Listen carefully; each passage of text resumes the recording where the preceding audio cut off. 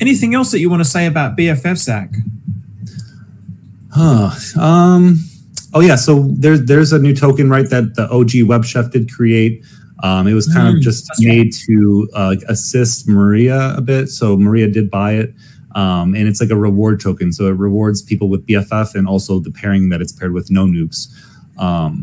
Yeah, so I mean, it's a reward token that rewards people with 2 tokens, which is pretty cool. But it's not something that we're necessarily shilling out and about.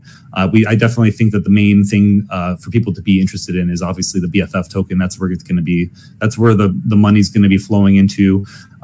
That's where like the big gains are to come. Obviously, this other thing was basically to help feed Maria and some no nukes and things like that, so she can help feed like liquidity and all these other things inside the ecosystem. So if you want to help support Maria, you can buy a little bit of that Infinity token.